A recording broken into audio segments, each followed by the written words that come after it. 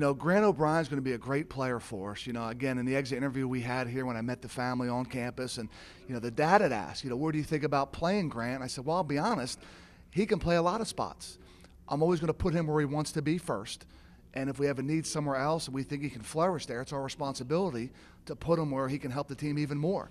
But played quarterback, like you said, played in the defense, like you said, athletic young man who, because of height and weight, again, you got to be able to protect yourself as a young kid and not maybe, redshirting kind of just happens or doesn't happen.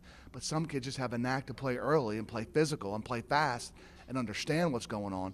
That he's a guy that, again, for me, all these freshmen, Chris, special teams for sure. We're looking at them first. Then Grant O'Brien's a guy we'll start in the secondary because we are missing a few of the safety type guys, the spin down type guys, the outside backer guys. They're kind of one and the same to a degree. We think he can fit there for starters.